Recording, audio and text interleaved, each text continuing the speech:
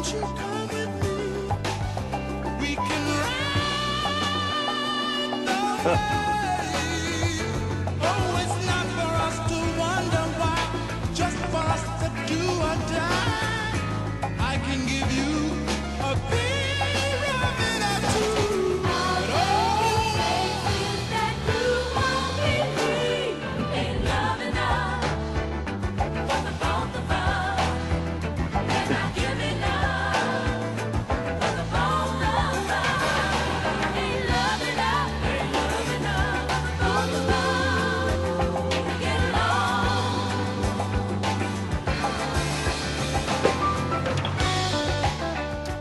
Folks, welcome inside the Paris Sea Palace, high above 3773 East Broadway. This is a live edition of the Jake Feinberg Show, and we can't thank you enough for making us part of your day today. And as 6 years have gone by on my program, the spirits have called at many a time and oftentimes has answered my calls. And I get a chance today to talk to a cat who's been a pivotal player and musician in my recent existence in terms of finding peace and calm amidst the madness that we're all dealing with. He's long since, this is many years removed from the music scene or the music industry, but it is such a high honor. When I reached out to Jim Keltner a couple weeks ago, I said, where is this cat? Because I have to get to him and talk to him a little bit because he's been a huge inspiration for me. And now I get a chance to do it.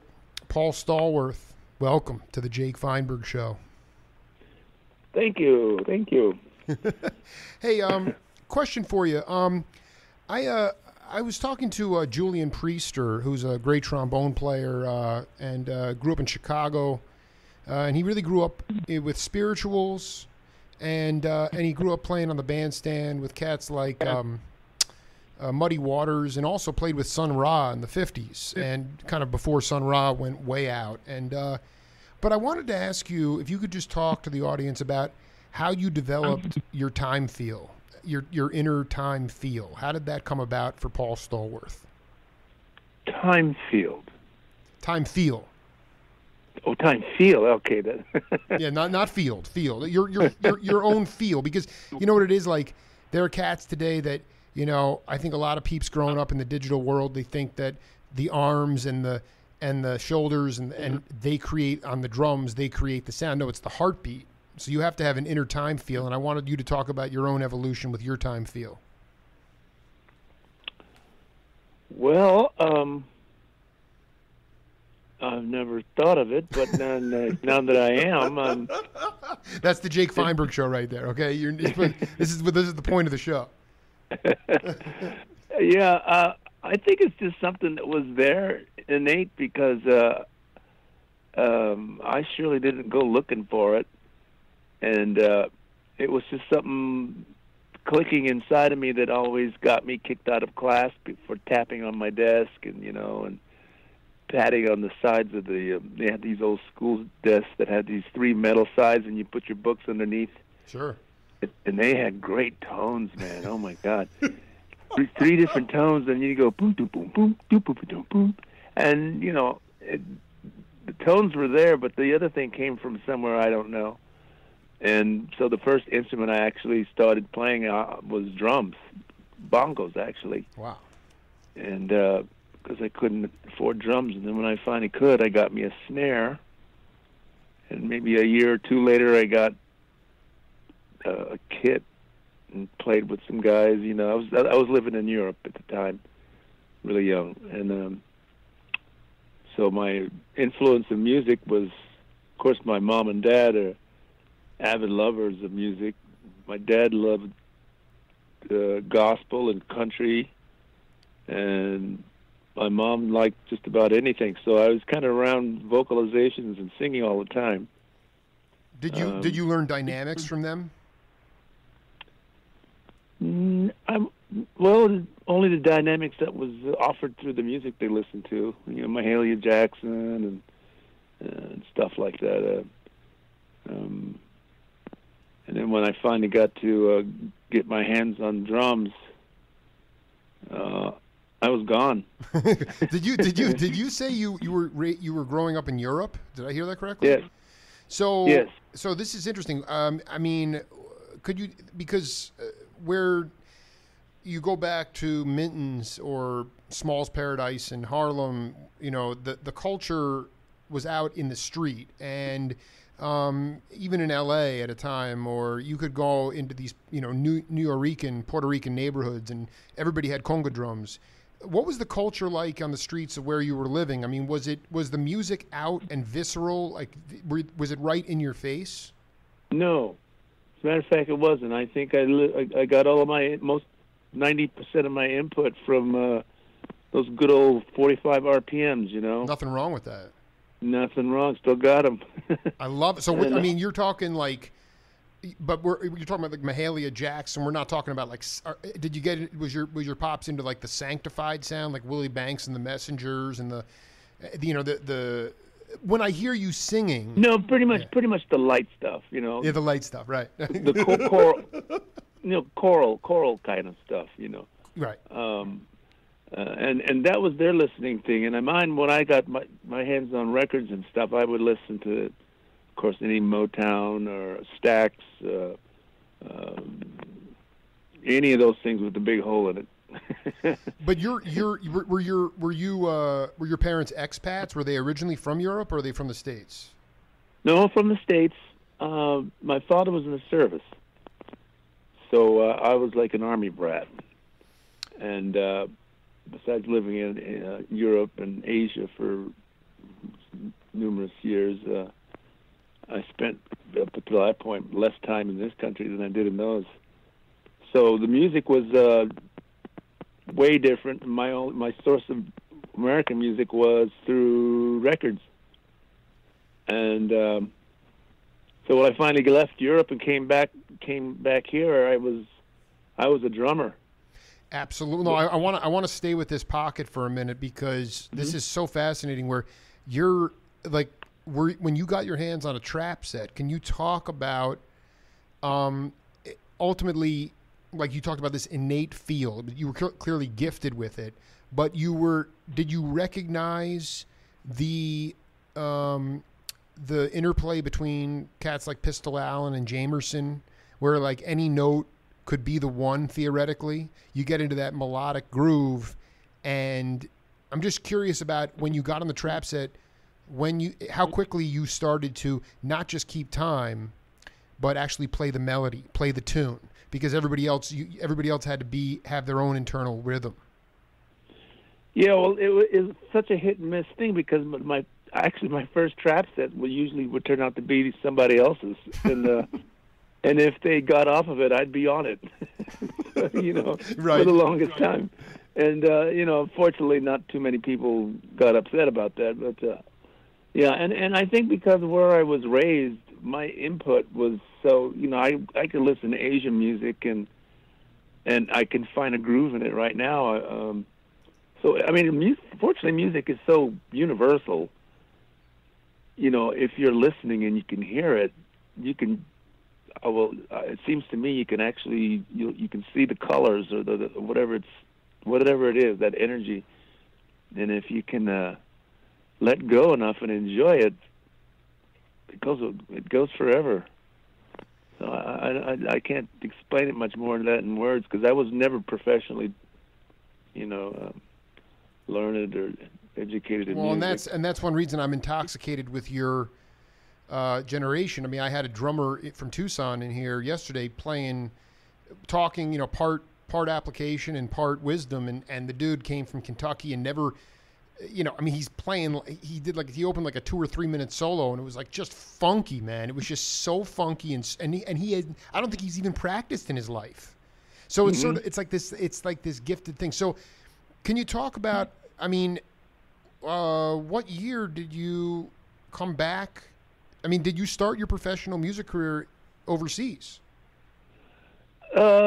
More amateur.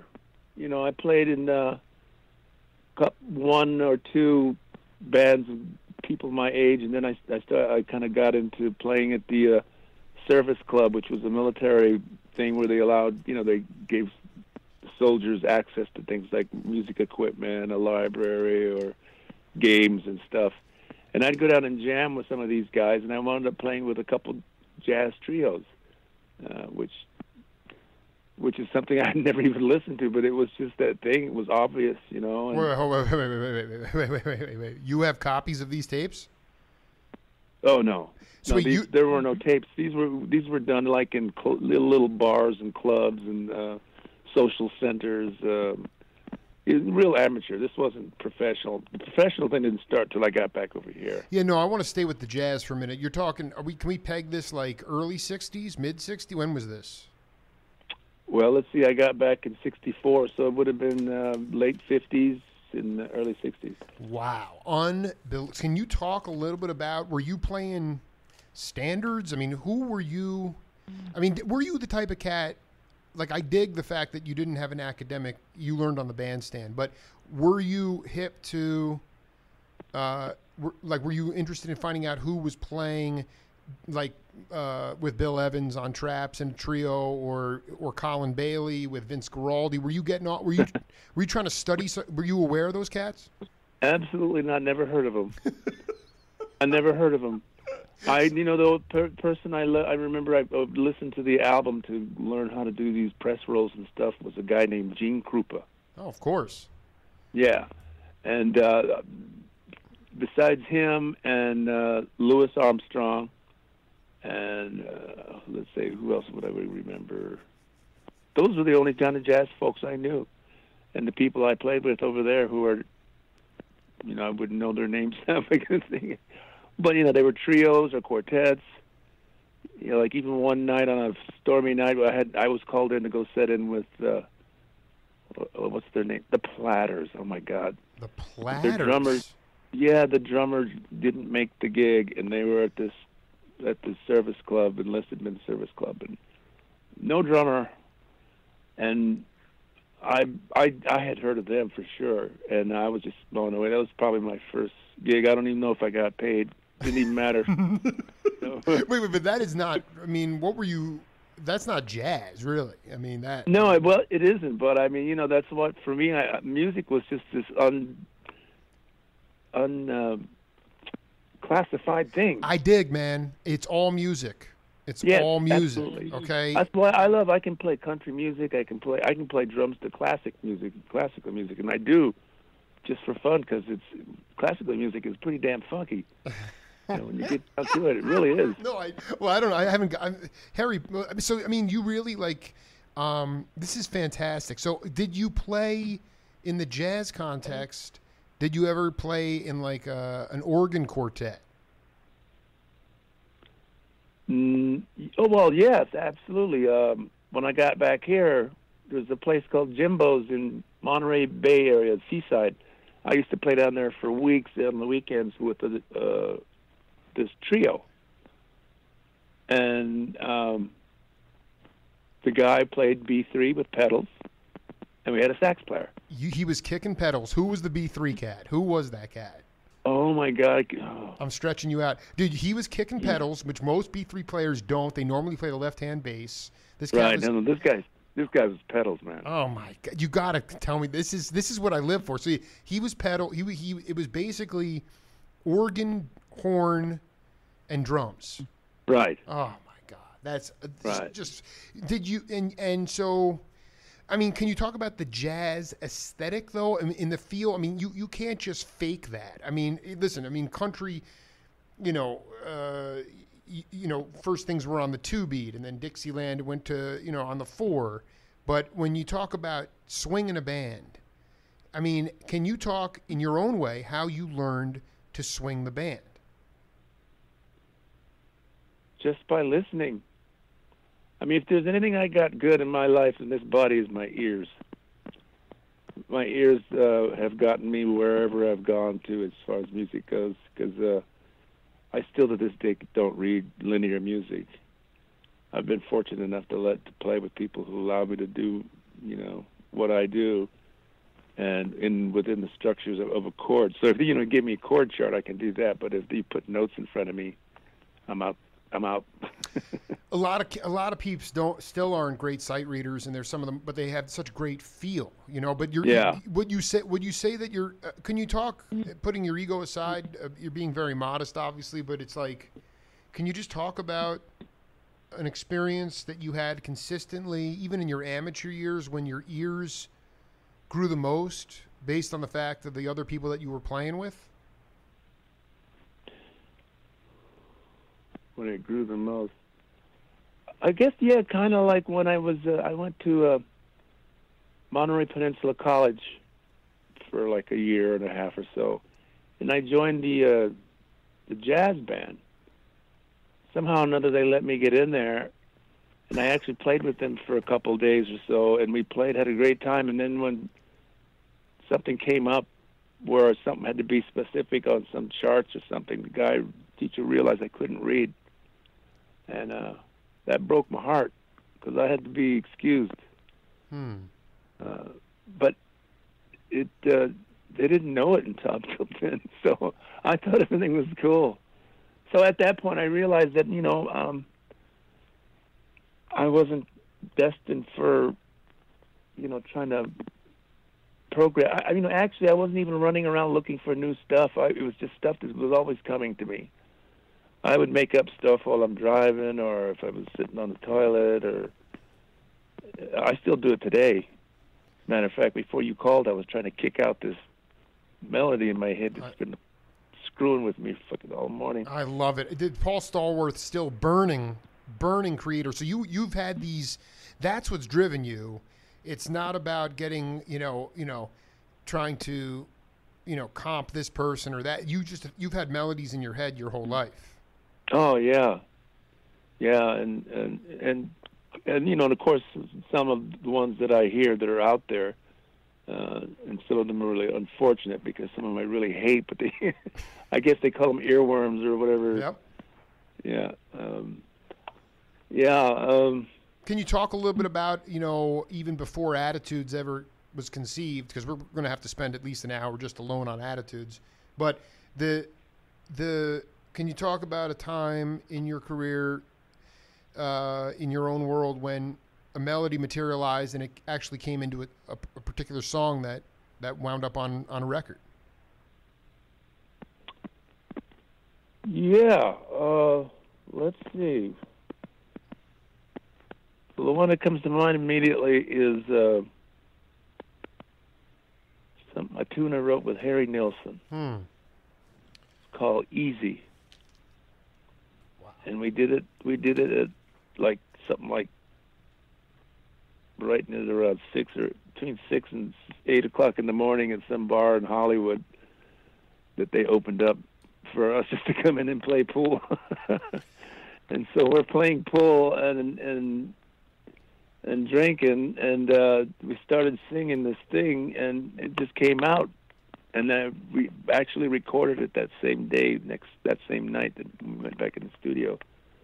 I'm looking here. Is it? I got two. Easier for me, or It's So Easy? It's So Easy. There it is. All right, can we listen to it? Sure. Yeah. Let's put it in, baby. Here we go.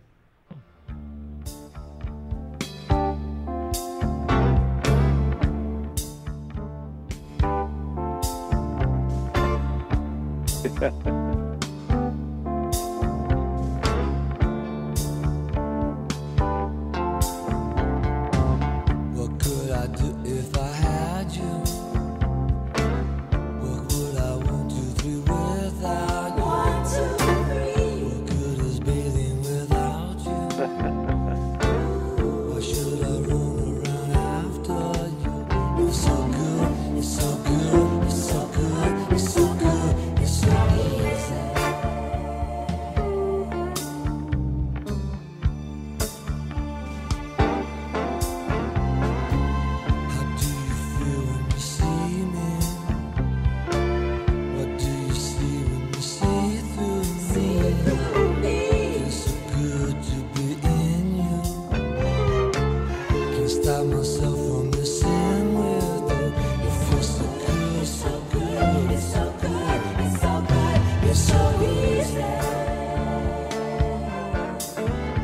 so good, it's so good, it's so good, it's so good, it's so easy.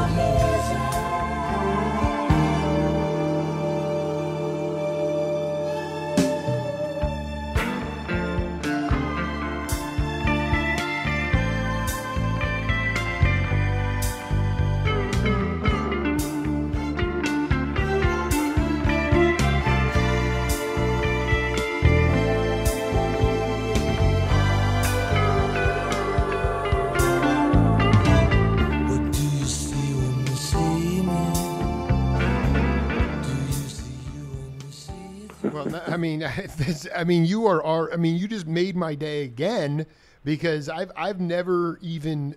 This is. I mean, I'm not that schooled in music. I mean, I get my hands on this eclectic stuff, but this is. So this was like Sunset Strip. But I mean, dawn sessions you were playing, or you just in there just drinking whiskey and playing pool? Well, we were in the studio that night before, and as usual, you know, when you get out, sometimes you're still humming. Oh yeah. Yeah. So Harry goes, well, listen, we got to go to this place. I know where we can go over there and get in. They'll open the door for us. I go, well, okay, but you know, my wife's got to go to work, and I got to pick her up and take her to Warner Brothers to do her job. So I actually drove home, picked her up, took her there, and I went back and met him at the bar. That's when we did that thing, and then we started talking about how things are so hard, but really it was so easy. I love Paul Stallworth, dude. This is I mean, these are the interviews I live and die. So, I mean, I just want to go back to something because I've interviewed, again, for the audience. Were you playing bass on that track or drums or on Bass. Bass. So, I know Stallworth from a bass component, but I mean, I've interviewed a lot of the cats. David Garibaldi from Tower of Power, Greg Rico from Sly Stone, Michael Shreve. I'm very tight with all these cats, and I've interviewed them all. And Michael was at San Mateo Community College in the big band. I don't know if he read it that time. Garibaldi was in a Dick Crest big band, and I want you to, if you can, how did that experience? I know it ended in heartbreak because you couldn't read, but what did you walk away from? Because like swinging a big band is not like swinging a quartet. Could you talk a little bit about what you learned from that?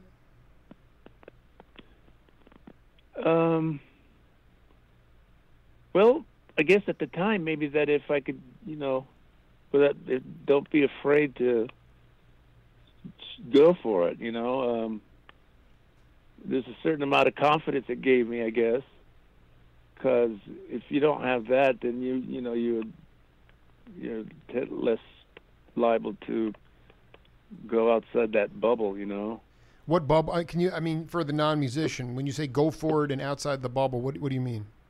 Well, like right now, when I don't get to play much with a lot of guys, but when we do, I play with some folks. It's all freestyle, and the bubble meaning that, you know, I notice, like, and I watch a lot of people jam, just, you know, free jamming. It'll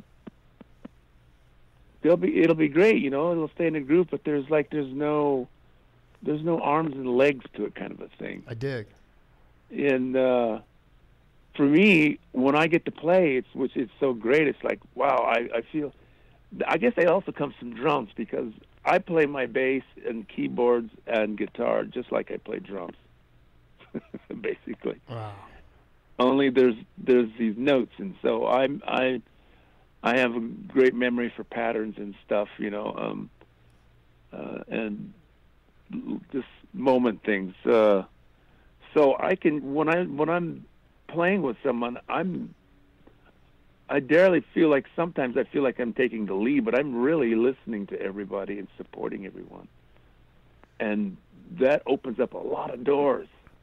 Well, especially if I mean, this is to me like an incredible, I mean, did you have perfect pitch, or did you have any of these other sort of innate things where, because you're listening, when you're listening, it raises the collective consciousness of the group tenfold. And I believe that. And one of the things today, you go see gigs, and you know, you'll see drummers and they're very busy. or bass players, and they got to play a lot of notes, and they got to be, Yeah. and they got to take up a lot of space, and there's just not a lot of soul. I don't feel and I definitely don't feel the space, and I just Right, and that word space, I love that because I forget who said that. It's a jazz musician that said it's not the notes you play, it's the ones you yeah, go. you know who said that? Miles fucking Davis. Miles. Yeah, That's exactly, right, that's exactly. right. And that's the point is that it's not the notes you play, it's the notes you don't play. And Yeah, I just got a chill thinking about that. It just woo. it's beautiful, dude. You're like, I mean, were you ever? Did you ever want to be? You just wanted to cut your own. So you were in. I'm sorry. Was it Monterey? You said, and the big band kind of. Yeah. The thing didn't materialize, and then you kind of ventured more slowly. Did you just kind of go down the coast to La La Land? How did you wind up in the? Well, that's interesting. I was pretty much set on sticking around that area because I like Monterey. It's a great place to live at the time, and I could play music every weekend or if I wanted to, and I had friends, and had a good job working at a furniture store. Some guy, a friend of mine, came up and he played guitar, and he says, there's this guy named Round Robin who's playing in Salinas, and he's got this record out called Land of a Thousand Dances. And he's got this bass player who is either leaving or he wasn't happy with, and he said, why don't you come out and take a listen, and I came out and I listened, and actually I sat in for a couple tunes. Next thing I knew, I got the job with him, and I was off on the road for almost 2 years. Holy! I'm sorry. You had not ever played the bass in a professional context? No. No. No. Paul Stallworth in the most matter-of-fact fashion. I mean, this is ridiculous. I just got off the phone with Chuck Rainey, and he was just, we had a cathartic conversation. He was talking about Charles Mingus taught him how to, with the upright, taught him with the electric how to make the notes round. And you're talking here about you didn't have, you just picked up the bass and said, well, all right, I got natural feel and talent, so I'm just going to try it? Yeah, well, before that particular night, I had been playing bass, like with a little local Filipino group with an accordion and something else. Were they singing? Weddings. Were they singing in a different language?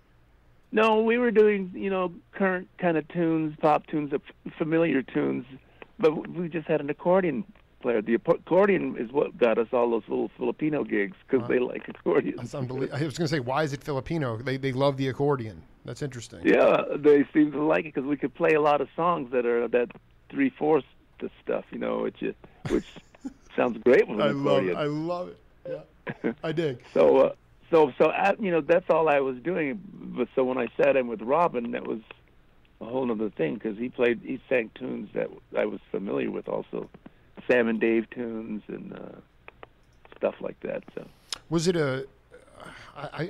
was this cat? Was it a Chitlin circuit kind of gig? I mean, what kind of clubs were you playing? Pretty much, yeah. The Phase 3 in Oregon or some whiskey bar in Wichita, Kansas, Boston at the War Zone up in Boston. Oh my God, the Combat Zone. Yeah. Oh my exactly. God, there was a professor up in Vermont that I'm friends with, and he used to those organ trio gigs in those burlesque houses. Man, that was like 3 hour gigs, 1 hour on, 1 hour off. It put money in people's pockets. That was an amazing. Man, that's amazing. We had 5-hour sets. These were horrible. In one night, some guy comes in there and he threw a pipe bomb in the damn place. Yeah. And then after the 30 days we were up, we wanted to leave. The club owners didn't want us to go, so they would take our equipment and stash it somewhere. And where they stashed it, we found some other band's equipment down there too. They hold you hot. They hold you hostage there. Yeah, so we managed to get it out of there, and we split out of the hotel and beat it out of town at 3:00 in the morning.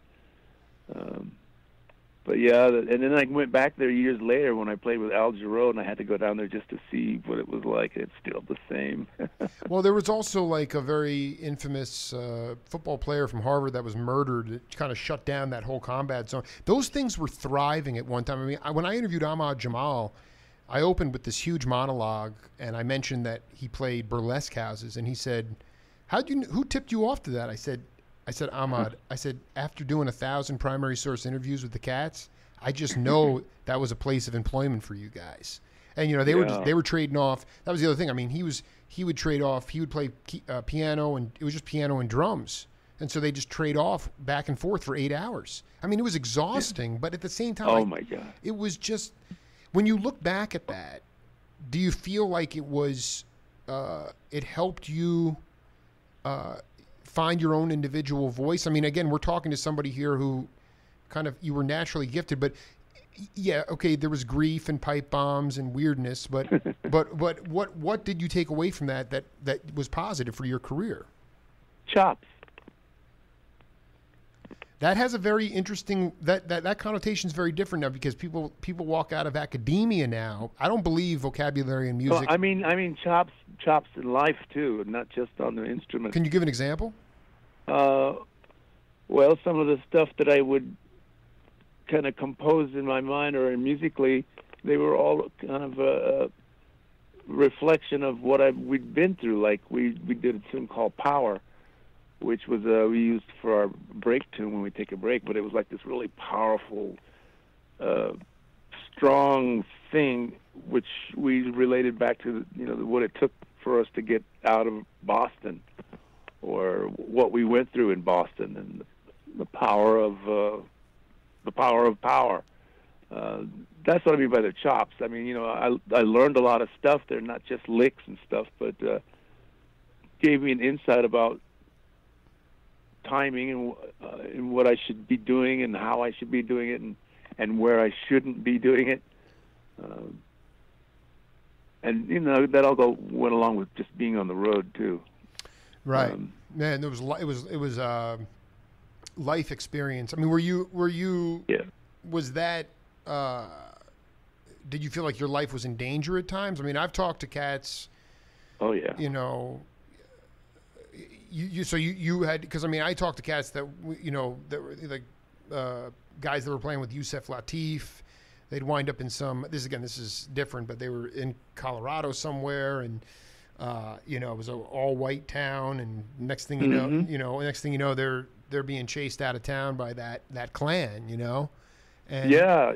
Did that happen to you on the road?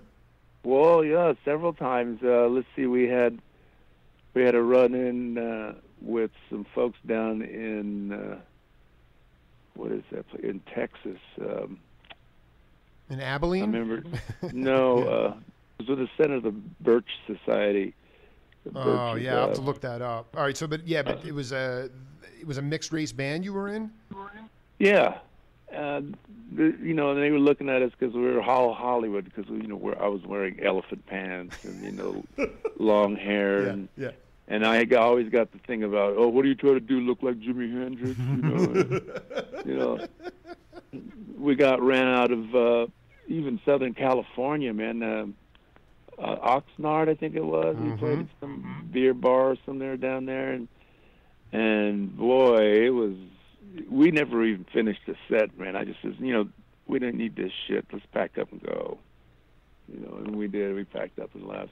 And then the showdown with guns at the OK Corral in Portland, Oregon. Jeez, I mean, these were just patrons going at each other, or you guys had your own your back? Yeah, well, they came after our drummer, who was it's funny. He was Art Abodili. He was from Saudi or someplace, and he got into it with these cowboy boot guys there at the bar, and they were calling him a camel jockey or something. Right. And it set him off, and he got pissed. So they followed him back to the motel where we were staying, and then they called him out. They got him out in the parking lot. And jeez. there was guns, and then oh, this guy Ron Robin, who we were working for, he came out with a gun, and then I thought, oh my God, what the hell? I just want to play some music, man. Wow, and that cultural bias and racism reigns supreme again. Unbelievable. Oh yeah, yeah. That's it's just blowing me away, man. It's just yeah, it's like a bad dream coming all over again. So, I just before I could go for an hour. I have to get my daughter from school, and I know you got to go. So, could you just talk about how you met Jim Keltner? Yes, there was a thing in L.A. at the record plant called at one time years ago. I don't remember when. It was early '70s, I'm sure. That Gary Kelgren and Chris Stone, who owned the record plant. Excuse me a minute, get some water here. No problem. Put on a situation that was not only to help promote the studio, but giving a venue for artists from all over the country, all over the world, for that matter, to come to on special nights. And it was called the Keltner Fan Club. And It was called the Keltner Fan Club. Yes, the Jim Keltner Fan Club. Oh my gosh! And He had his own fan club at that point. well, they did it for him. It wasn't something he set up. You know, it was pretty cool. And like I said, it was a scene, and we had Studio C, which was this big studio, so that means a lot of people could be in there playing different instruments and stuff. And somehow or another, I got invited down there, and I went there, and I thought, wow, this is crazy, man. I mean, everybody from Mick Jagger to, I mean, you name it at the time, they would be in and out of there. Wow. And so I went there. Go ahead. I went there a couple times, and that was probably near the end of the whole scene. So after a couple, 3 times going there, the numbers of people would turn from 25 down to 15, then down to 10, and all of a sudden it turned out to be just 4 people left. It was Keltner, me, Cooch, and David Foster. Oh my God! Just one night randomly, it got down to 4. Yeah, Oh. and I think there was a percussionist and somebody else too. When we were still jamming, but we liked what was going on. I mean, it was like I don't know, like 4 ticks in a bucket. They were like, it was like getting off on each other. And so we would actually go back there many times and get the studio time for free. We would wait 3 and 4 hours sometimes at night, to get into a studio, and wouldn't get in till like 2:00 in the morning. And we'd just blow out until, couldn't handle it anymore. And we had this engineer, Lee Kiefer, who used to like to hang out late, and I hung out with him, and we did a lot of editing and stuff and put together all these tracks. And Keltner brought Harris George down to listen to them. He liked it and signed us. And from hence on, we were Attitudes. Paul Stallworth, can you look at your calendar? Can we set up a time to do part 2? Yeah, I'm actually enjoying this. Oh no, I'm telling you, you're amazing too. I was just going to ask you about a week from this Saturday, the 26th. Let me get my book out here. Yeah. I'm glad you're having fun. I'm sure I'm bringing stuff up you haven't thought about in a long time. Yeah. Yeah, someone told me we should have written a couple books by now. Well, this is the start. Just put it that way. That's it. 26 looks good. Noon Pacific. Noon. Okay. Okay. And if I don't talk to you before, I'll get you a copy of this. I might. I'll put this one and I'll send this one to you tonight. I'll get a link to you tonight. Oh, okay. Okay, and then we'll do part 2, and we'll see where it goes from there. But so great to connect with you, man. Really great to hear you, man. Thank you, and I really appreciate you helping me dig out these things in the old chest. Well, it's believe me, we're like, you can't explain your musical talent, and I can't explain when the spirits call, but I mean, they did, and now we're here. So much love, dude. There you go. Yeah, later on. All right, bye-bye. Bye. Big day here on the Jake Feinberg Show. Chuck Rainey, Paul Stallworth. We'll be back tomorrow with Charlie Musselwhite and Lamar White and Craig Pretzinger on the Jake Feinberg Show.